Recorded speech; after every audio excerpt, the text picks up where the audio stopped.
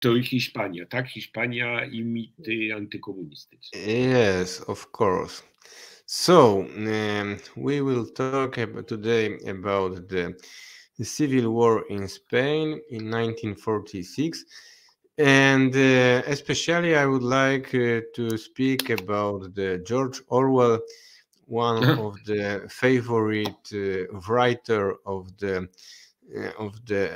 imperialist Western countries, and he was a so-called socialist, member of the POUM party. And this war in Spain, there are a lot of myths that so Bruno, say something about Yes, this. of course, about the civil war. First, we have always to think about one thing, and it's always important in history, that when you win war, everybody is thinking you're right, you're good, and so on and so on. But when you have a defeat, then you are let alone. So and unfortunately, of course, the Spanish Civil War was a defeat. Was a defeat for all the democracies and left oriented parties. So every side is tend to push the responsibility of defeat on others. So that's the first thing we have to say. The second thing we have to say is that when the republic was proclaimed in Spain, the communists were not the majority in the left.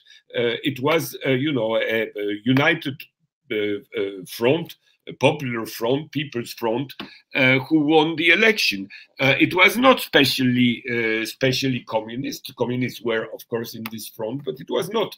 The communists were not the main party at that moment. And what is very important to understand is that why the communists became important during the Civil War. They became important for basically two reasons. One, internal reason, and the second is international reason. International reason is linked with the fact that the democracies that should have support Spain, Spanish Republic, and especially France, and eventually also, of course, England, didn't help Spain. And the only country, the only state that really helped Spain was Soviet Union. And this is a pure fact. And it has to be taken into account. As soon as the Soviets did support Spain, it is logical, it is normal that the Soviet influence grew. In Spain, inside the Spanish Republic. And if the Spanish Republic was at the very end defeated, it's because Soviet help was not sufficient. But we cannot criticize Soviet Union for that. We can criticize other democratic country who didn't supported Spanish Republic. That's the first thing to take into account. The second thing we have to take into account is internal. During the Civil War, the communists became stronger and stronger. But why they became stronger? One of the main reasons is the one I told earlier. It means it is normal that if Soviet Union was the only country really helping Spain, it is logical that the party which looked the more pro-Sovietic in Spain will win popularity among people who stand on the side of the Republic.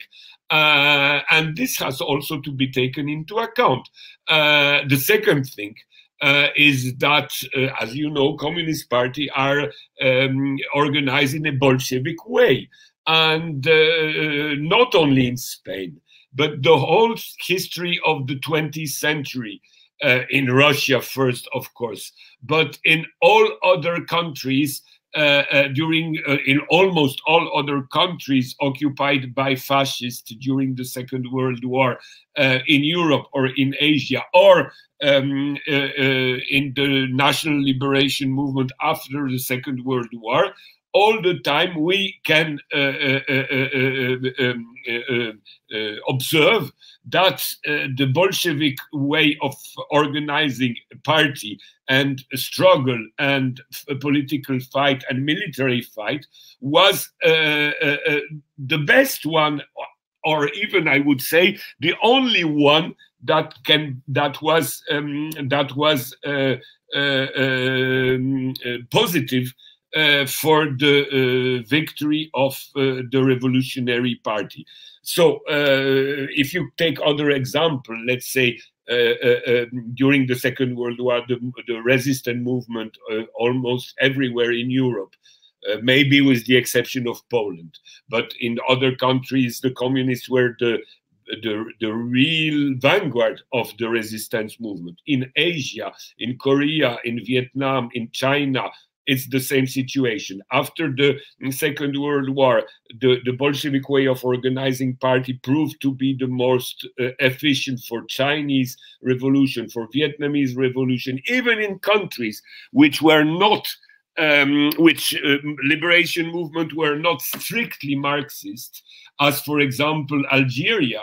The way they organized the resistance was to a large extent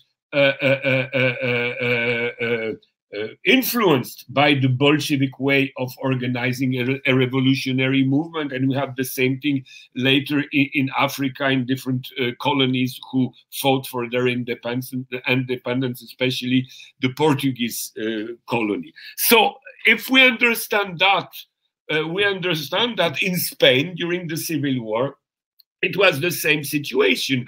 The communists and the communist methods and the Bolshevik method were the most efficient to mobilize people, organize the power, organize the army, and so on. So, of course, the Communist Party, the influence of Communist Party began to grow and grow and grow all along the time of the Civil War, and it's logical when we say that. Of course, the consequence of what we observe is that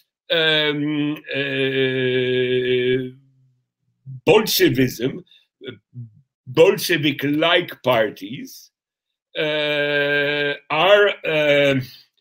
not a romantic organization which is fighting in a, let's say, romantic way toward revolution.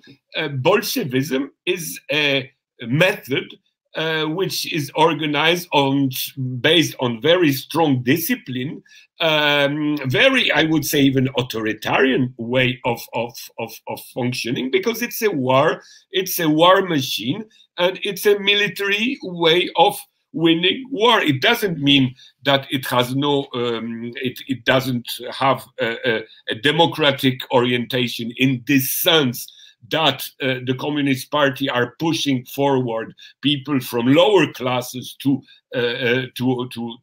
get some important responsibilities and positions inside the political or military institution. But and on that sense, it's a very democratical institution. But of course, the price we have to pay, because, you know, revolution is not a romantic action. It's a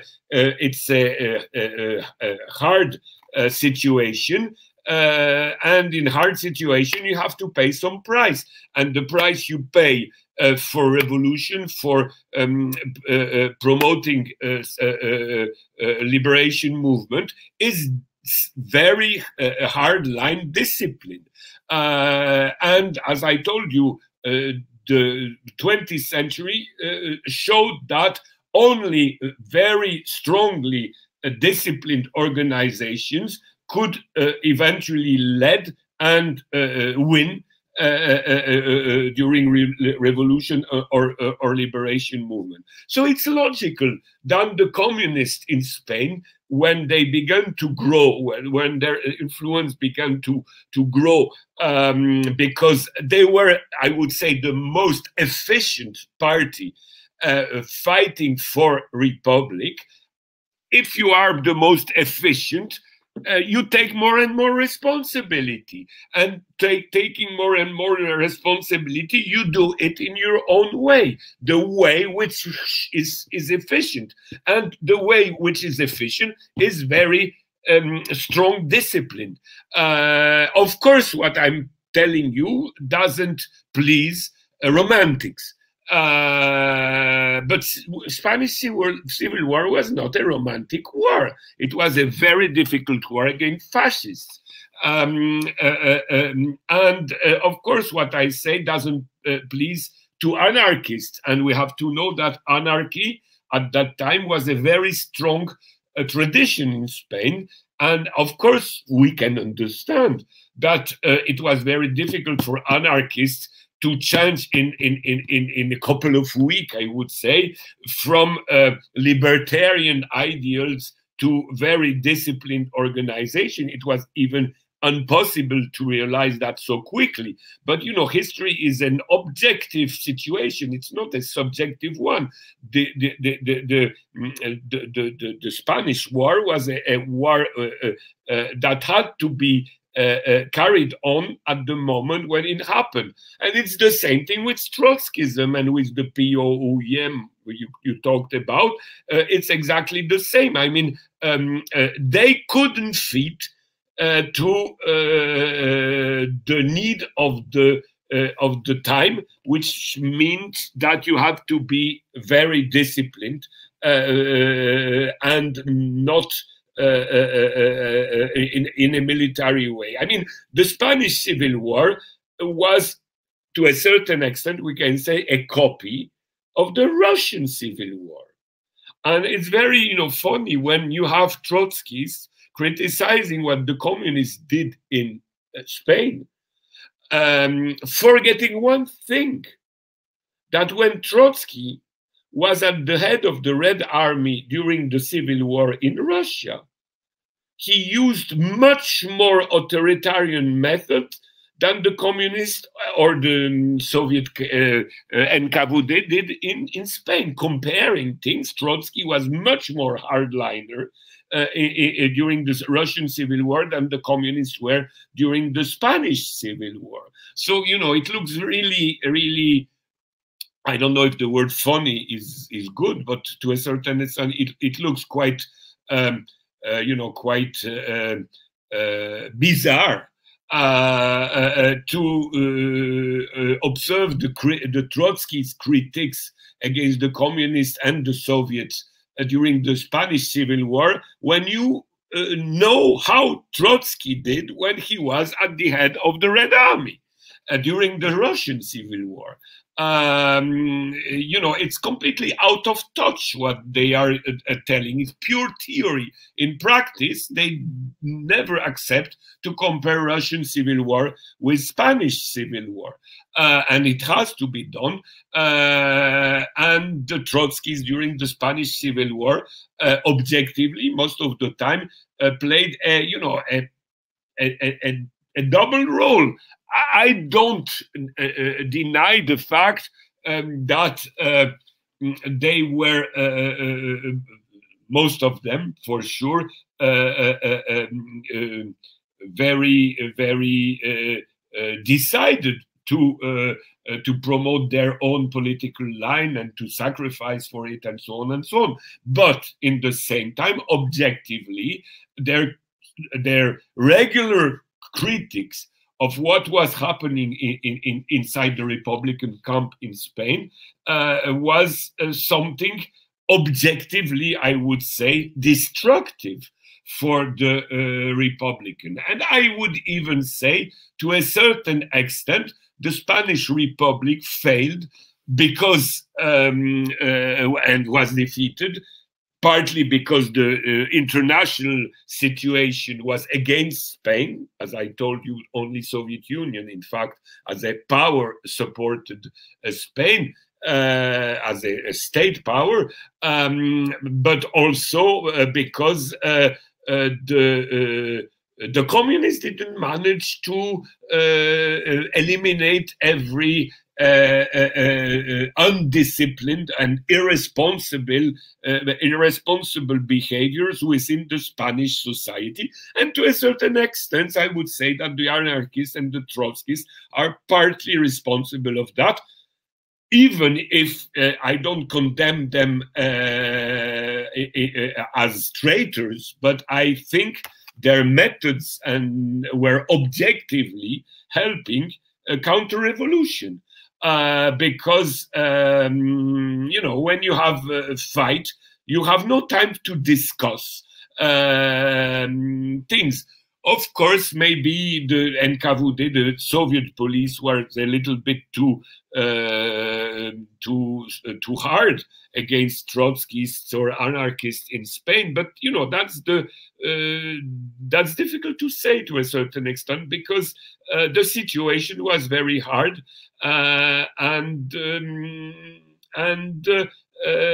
it remembered the situation of the Russian Civil War, and it has to be treated in a way that if we look at a later liberation movement during the Second World War or during the anti-colonial wars, it happened that, you know, the method Trotskyists or anarchists are criticizing in Spain happened to be very efficient in all those countries where the resistance or the national liberation movement did appear.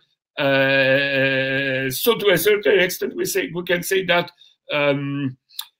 Spain was a training area for communists and a good experience for a later liberation movement, including the fact that a lot of Spaniards who had to leave their country at the end of the Civil War, and especially towards France, because France was the neighboring countries, their experience during the Spanish Civil War was very positive in France or in other European countries where Spanish refugees were. And if we observe which Spanish refugees were so positively active during the Nazi occupation, for example, of France, then we look.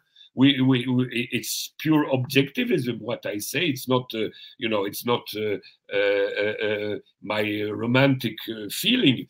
It's the communists, the Spanish communists in the French resistance movement were very, very active, efficient, and I would say, unfortunately, the anarchists or the Trotskyists in the French resistance movement, were the Spanish Trotskyists and anarchists, were not so efficient. So if we look at all that, taking into account how the communists behaved in Spain during the Civil War and how the Spanish communists behaved after the Spanish Civil War in other European countries against fascism, you know, the balance of power, I would say, is in favor of the communists and of the communist methods.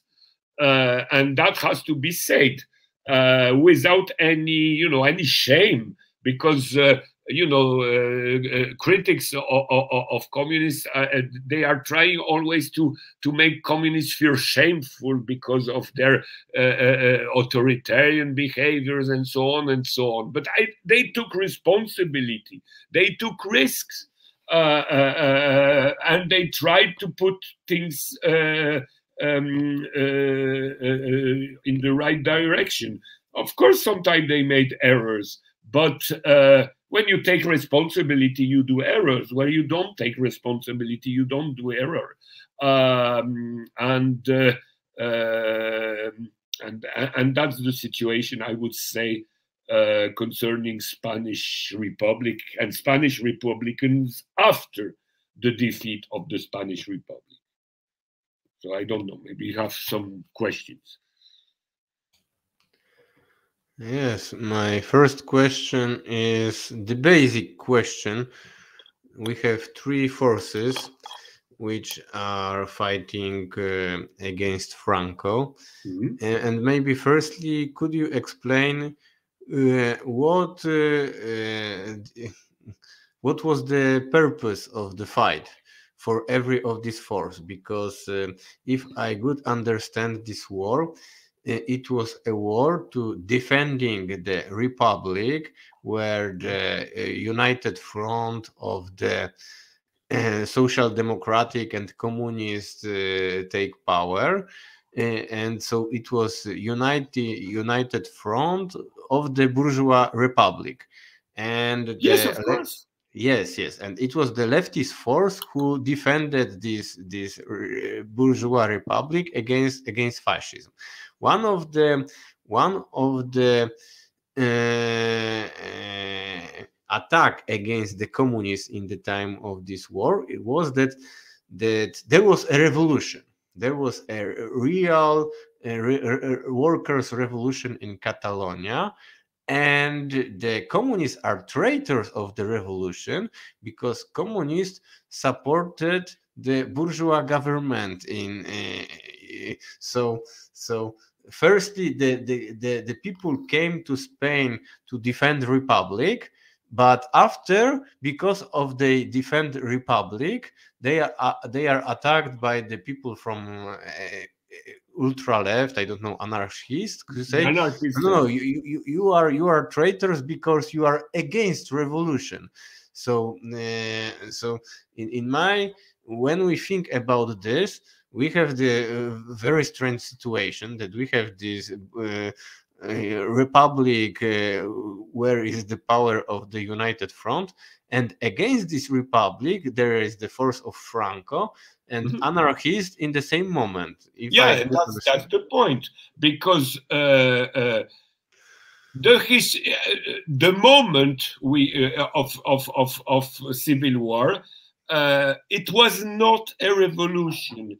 It was fight for democracy and for, Spain was a backward country, and Spain has first to realize what capitalism realized. It means agrarian reform, basic democracy, and let's say bourgeois reforms first, and later maybe the question of a people's or a proletarian revolution could emerge. But the first thing to realize then was in Spain there were two basic things to realize, because Spain was a backward country. It means the agrarian reform. It means the end of landowners. A situation who disappeared in France, in England, and in a lot of Western European developed countries much earlier. And the second thing was the secularization of the state, because Spain was still a feudal state with a Catholic Church functioning like at the time of French before Revolution. So that was the basic thing that has to be realized. And if the People's Front win the election, first of all, they win the election with a tiny majority. A majority, but a tiny majority. It means that I would say a little half of the Spanish society, including lower classes, were not ready for a bourgeois republic, not to talk about a proletarian revolution. That's the first thing we have to know. And because of that, the force, the People's Front, including social democrats and communists, had the historical mission to realize that not to realize the proletarian revolution. Of course, you are talking about Catalonia, and that's a fact that Catalonia, for economical region, because it was an industrial region, relatively speaking, with the rest of Spain, because of, let's say, national oppression, since Catalonia was, of course, repressed for centuries by the Castilian, let's say, centralist state. Because of these reasons, Catalonia was much more advanced politically than the rest of Spain. But and that's the reason why, of course, in this region, you could find more easily people ready for a real socialist revolution. But if you look objectively at the situation, you understand that the whole Spain was not ready for that. And this ultra left point of view was unrealistic, and because it was unrealistic, objectively it became to be I would say counter-revolutionary in a sense. I mean, it was not a revolution in Spain, but anti-progress, because in objectively they only helped Franco to win the war, because when every force has to be concentrated for the front against fascism, objectively, I don't say subjectively, but objectively, all forces that you have to send back from the front to control the situation in the rear, because there are ultra leftists in some region don't understanding the whole situation, then objectively you are helping the enemy. And you know, that's the problem we have with ultra left everywhere. I mean, Lenin wrote about ultra left as a childish disease of communism. And the Spanish situation shows that this childish but very dangerous disease happened in Spain. As I told earlier, I don't deny the fact that the ultra-left people are, for a lot of them at least, very convinced people, and you know, linked with their ideals, and in theory they're very good people, but in practice the way they behave doesn't help revolution, but on the contrary, not revolution in this case of Spain, doesn't help the let's say the progress of Spain toward a modern republic, a modern bourgeois republic, when later the question of socialism can be put on the agenda, but not at that time. It was much too earlier, too early. I mean, of course, during the Civil War, I would say that part of the Spanish people became more radicalized than at the beginning of the Civil War. But still, it's difficult to know exactly how the division was. But as I told you, at the beginning of the Civil War, the proportion of people in favor of the republic, not in favor of revolution, in favor of the republic, was slightly over 50% of the people who voted. So you know, it's a complete adventure to push revolution when proletarian people revolution, when you have a situation where a lot of Spaniards had only discovered the idea that a state should be more or less democratic, and a state should be neutral on religious problems, which of course in Spain was a very important problem, because when I'm speaking about religion, I'm not only speaking about, religion as a belief.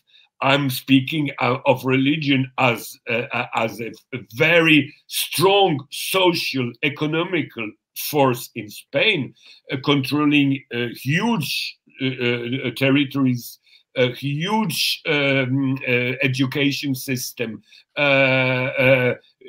Church in Spain was a state within a state. And of course, it was the situation from centuries back. Actually, we can say that the Spanish church was one of the most reactionary church in Europe since the time Muslims were expelled from Spain in the 15th century. So the Spanish church was a very extremist institution, religiously speaking, ideologically speaking, and also a very strong economical power. So the question of the secularization of Spain was a very important question, and a question that divided Spanish society, including quite a lot of people there. So the introduction of a bourgeois form of secularization was a huge progress in Spain. And it was one of the main things to realize at that time. It was not the dictatorship of proletariat, which was completely unrealistic at that time.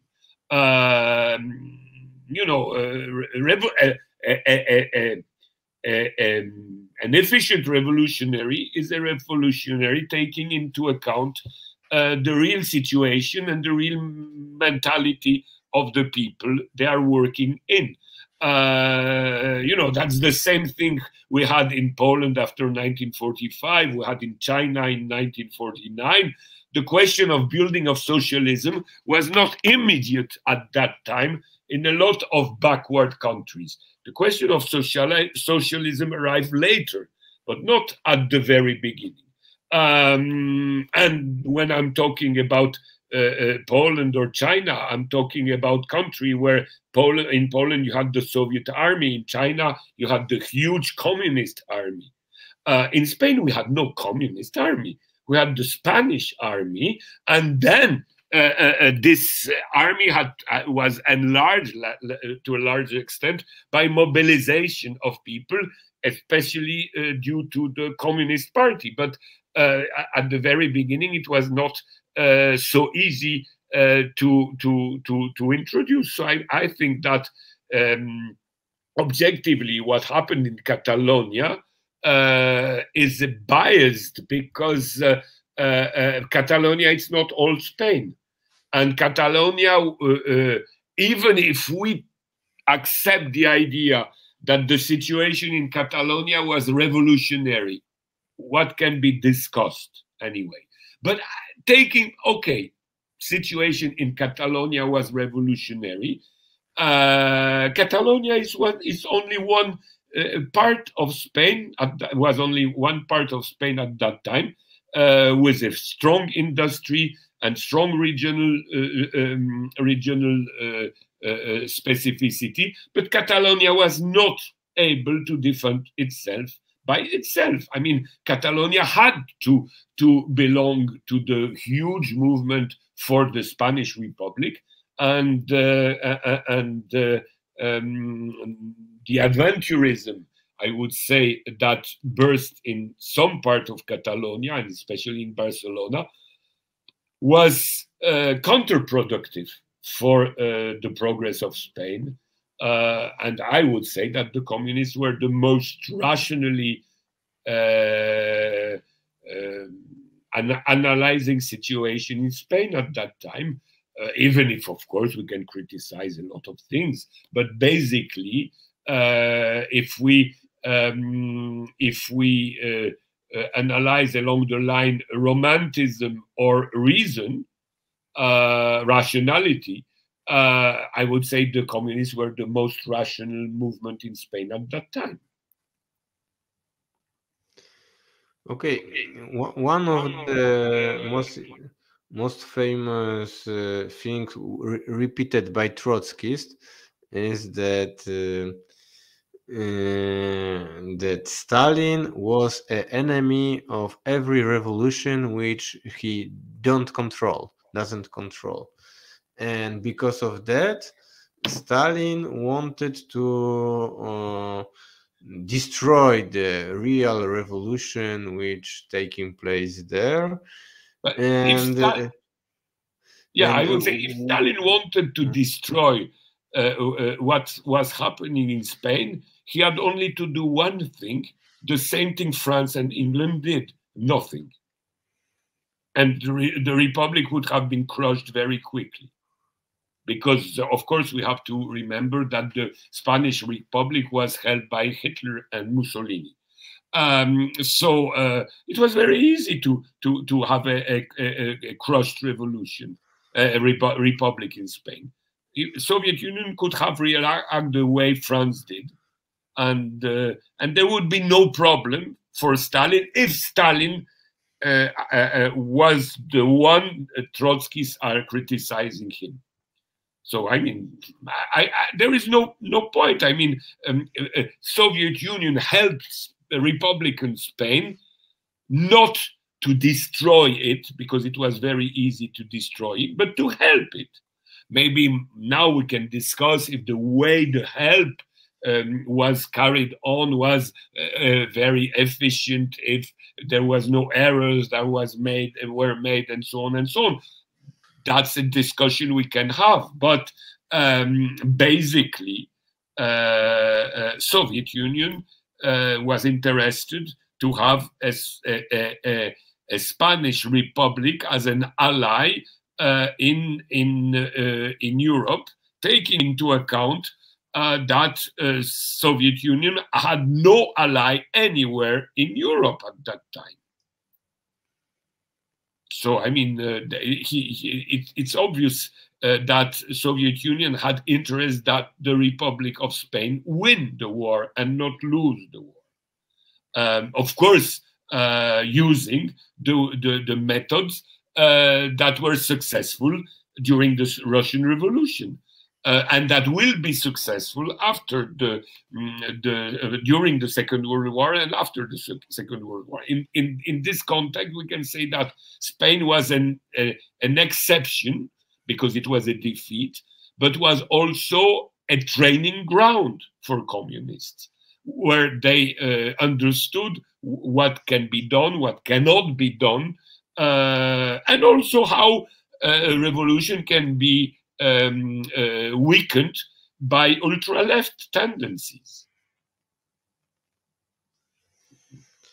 Okay, another accusation of the communists is that NKVD and Stalin, they steal Spanish gold. Did you heard something about this?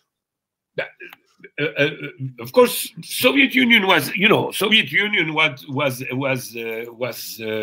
a country in a very difficult economical situation.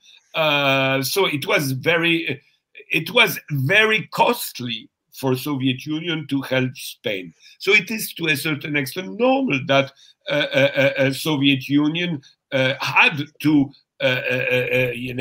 balance its economy, engaging so much forces in Spain, because it costed a lot for Soviet Union to send arms and so on to Spain. So I would say, of course, it's a pity, but it's a pity because that Soviet Union was still a poor country. Of course, Spain was a poor country, but how can you say that they stole gold when they sent arms to save the Spanish Republic at that time?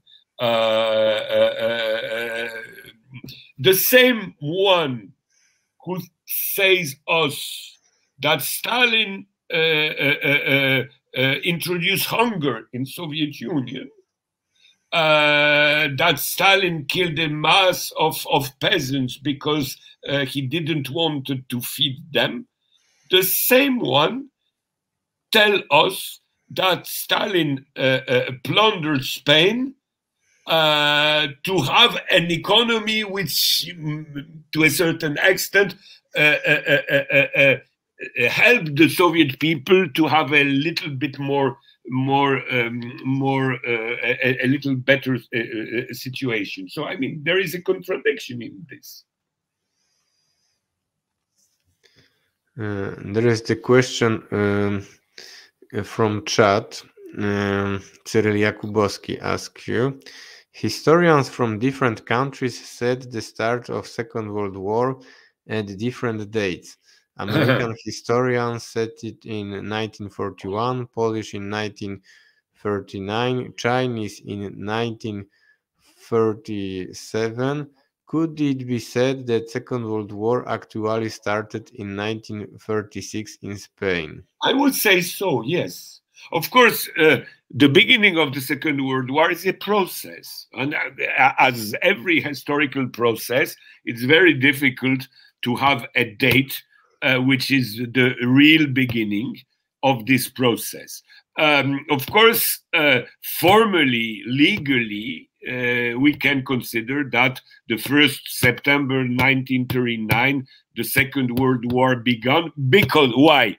Because, of course, Germany attacked Poland, but because it's the first time when a big power, Germany, France, and England were entered officially in a situation of war. But that's from the international, let's say, legal point of view. But of course, the Spanish War was formally a civil war. But it was not only a civil war, because as we saw earlier, you had Soviet Union on one side, you had fascist Italy and Germany on the other side. So it was already a war between powers, Germany, Italy, and Soviet Union. And in this sense, of course, we can say that the Spanish Civil War began the Second World War in Europe. Of course, the Japanese aggression against China began the Second World War in Asia in 1937. That's also right, and that's very important. But of course, chronologically speaking, Spanish War was earlier. And I would say that's a theory that fits to me. I mean, I heard about that, and I think that basically we should tell that the process of Second World War began in Spain, even if the legal Second World War began a little bit later. But of course, Spain is the logic of the war began in 1936.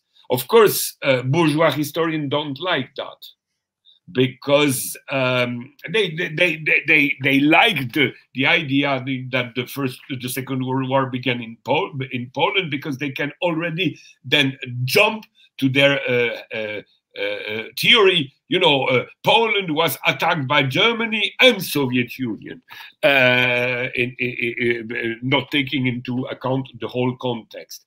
If we accept the idea that the Second World War began in Spain, then we see that, you know, it was a war between fascism and progressive democracy, including bourgeois left democracy, let's say, and communists. But basically, it was a war against fascism. And I agree with that. I think that the real Second World War began in 1936. Yeah, I agree with that theory. Yeah, but there is one problem with this theory. Why in 1944 or 45 the British and American didn't attack Franco and Spain? For the same reason they didn't help the Republic in 1936. I mean, it was when I say it's with a war between democracy and fascism. I'm thinking about progressive democracies. It means democracy where there is a strong people people's movement. It means it can be something between bourgeois democracy and proletarian revolution, but it means a democracy where the people's parties, especially the communists, are strong, which is not, of course, the case of England, which is not the case of the United States. This country are pure bourgeois democracies without a strong working class movement, working class parties at that time.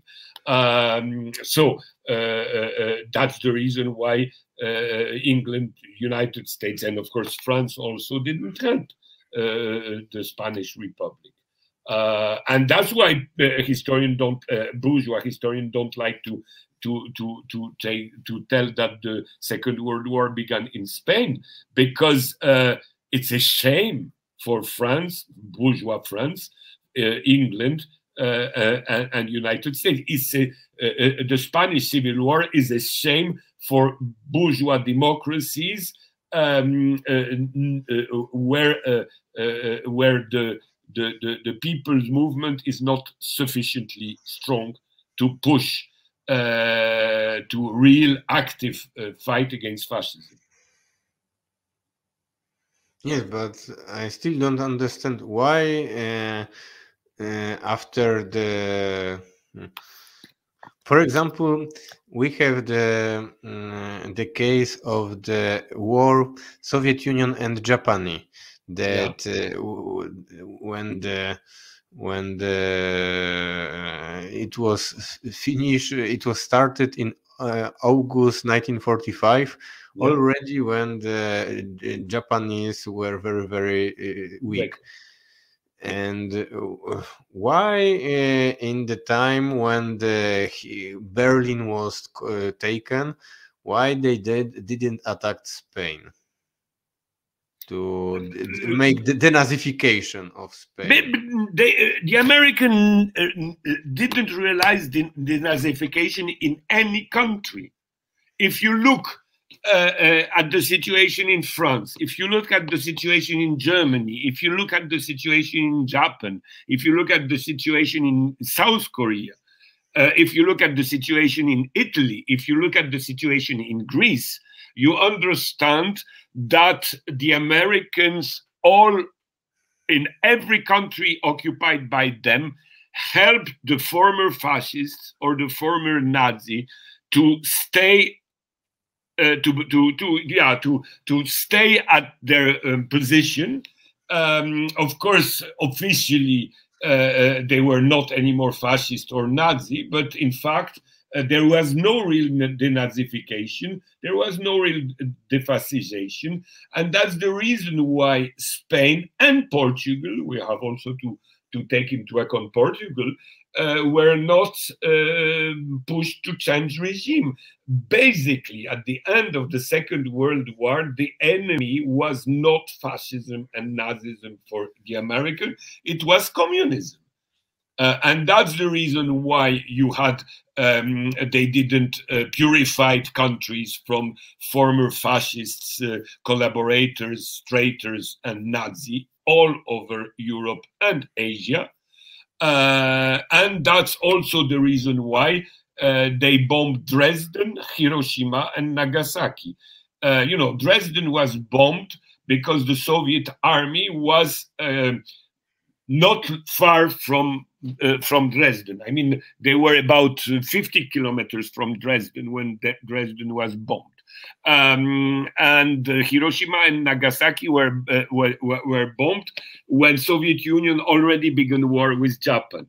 And now it's quite obvious that this, let's speak frankly, that the terrorist bombing of Dresden, Hiroshima, and Nagasaki were not, of course, they were aimed at Germans and Japanese in the fact that those people were killed. But in fact, it was a maneuver to show to Soviet Union that Anglo-American are strong and decided to use every means in case Soviet Union would,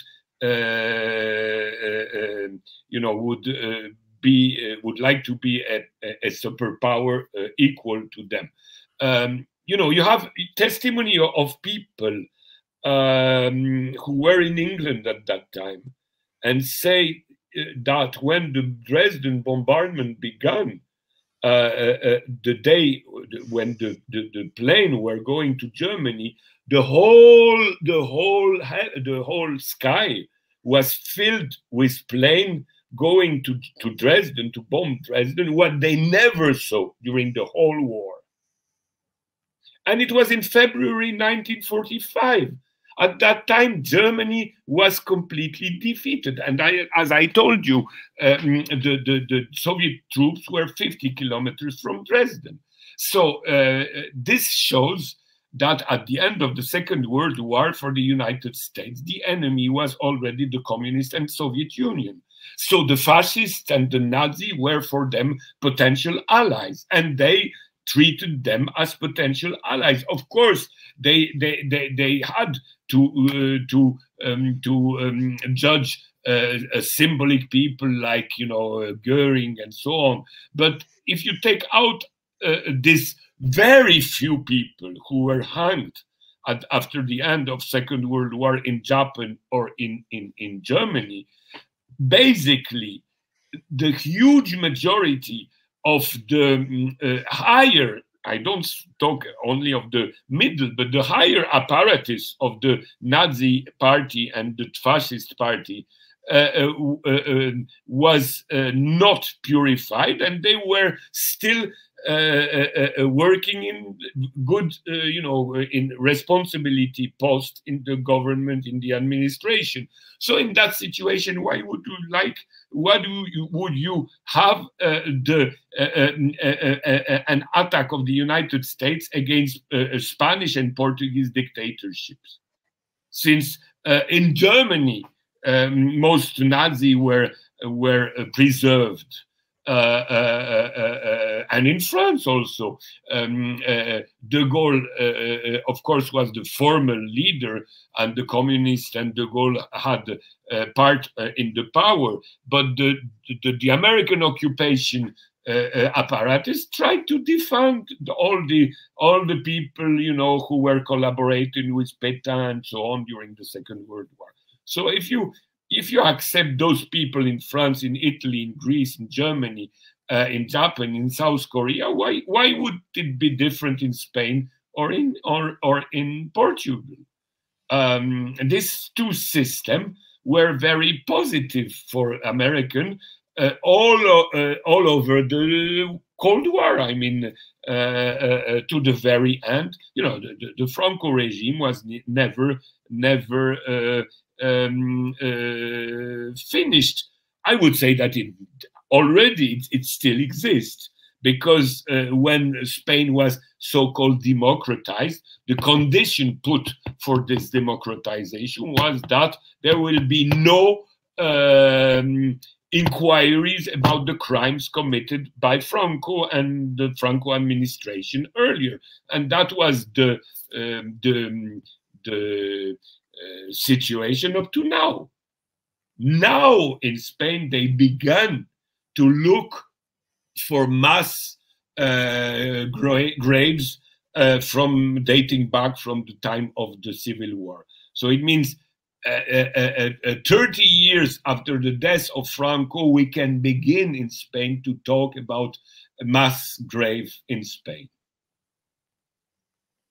To talk about. Without the help of the 50 state. years. 50 years. Yeah, you're right. Yeah, 50 years. So it's much worse. I mean, and Okay. the People's Party, who is the right-wing party of Spain, who is in power, is the direct successor of the fascist Falanga. How do you explain the great popularity of George Orwell, who was the member of the party which used the hammer and sickle? The name Marxist word was there, and in Poland and other and the imperialist countries, they all the time said that. Very often they make citation from Orwell. He's one of the favorite writer, I think, today. Yeah, you're How do you right, explain this? Because he's understood, I would say, as a man who described Soviet, let's say, quote, tyranny. And who can be much more easily believed because he is supposedly leftist. But in fact, first of all, we know now that he was linked with the intelligence service. So he's not so independent and so leftist as we thought. And even in Spain, when he was during the civil war in Spain, some of his comrades began to doubt about him, that maybe he's linked with the English intelligence service, and that's why he left Spain before the end of the civil war. That's, an aspect of his biography which is not very well known. So I would say his memory is manipulated by anti-communists. But if you look really, really profoundly to Orwell's life, he is a very ambiguous man. Of course, and I don't deny that he is a good writer. But I'm not talking about literature now. I'm talking about political role. Politically speaking,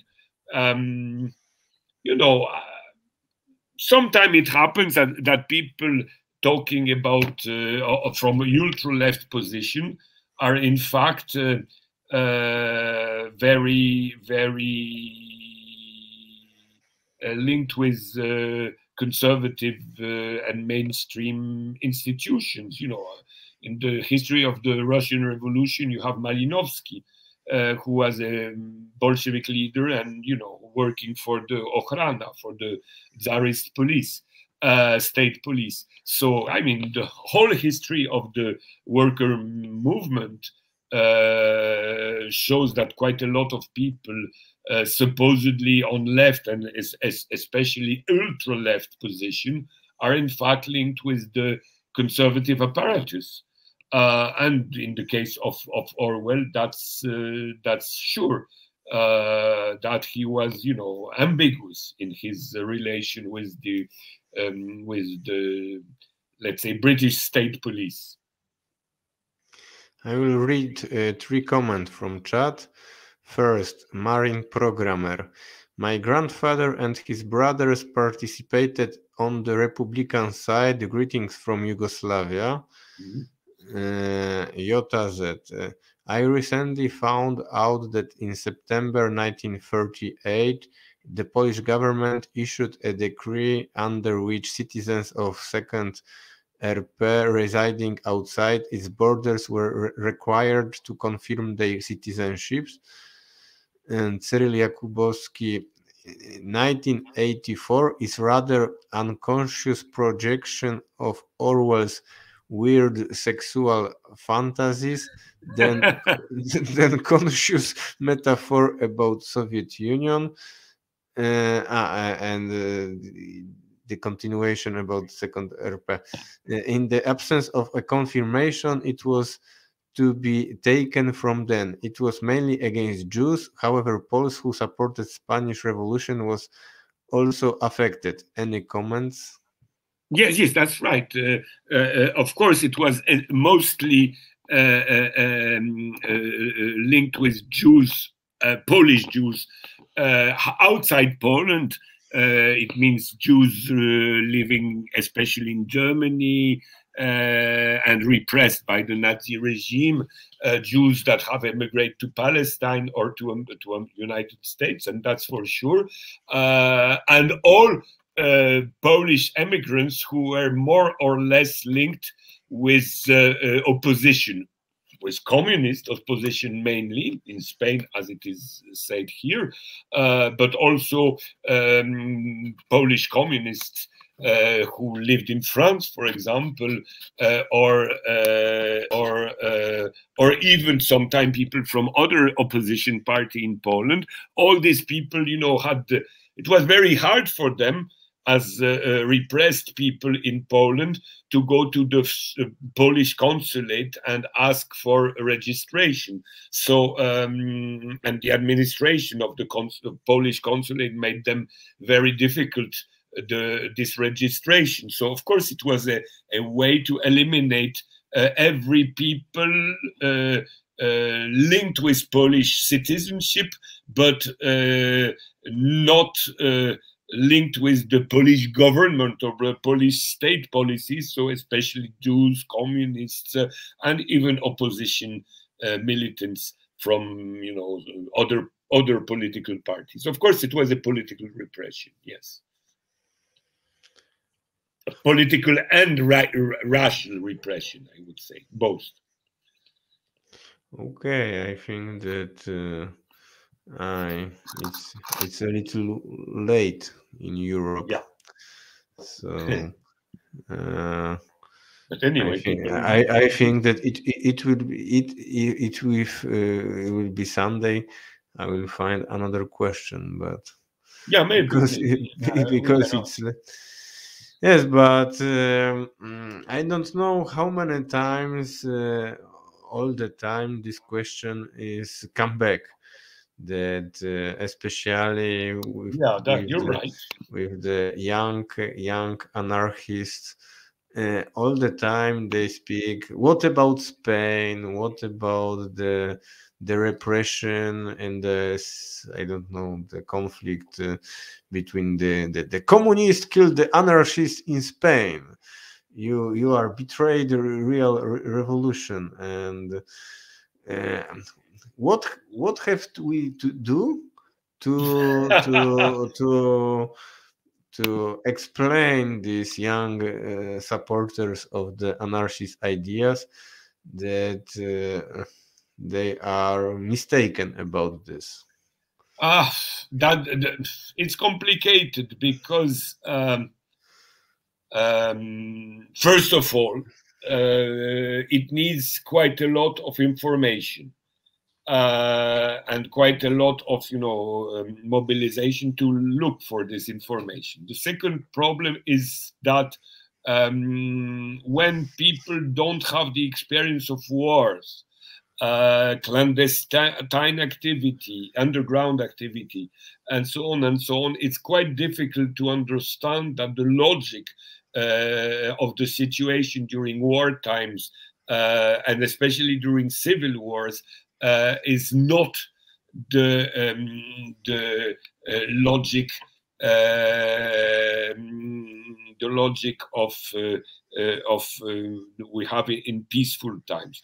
And also there is a third element which I will remember, is that you know, quite a lot of people now unfortunately are looking to history because they don't really believe in the future, and you know, to live again the life of revolution that had to exist in the past is for a lot of people a way to avoid participating in actual revolution. I will finish that with an anecdote. I had a friend during the Yellow Vest movement here in France. So you took part in it, you understand. And she was more or less Trotskyist. And observing the how things happened in France at that moment, she told me, now I began to understand why the communist has to be so tough in Spain during the Civil War. Because when you have a strong tension, you need discipline. And now I realize that the ultra left in Spain was objectively destroying the unity that you need to have in a situation of strong tension. And you know, she was looking at French situation, which was a light tension comparing with Spain during the Civil War. But it happened that, and she was from Trotsky's background, so she began to understand what happened in Spain, experiencing situation of current situation in France.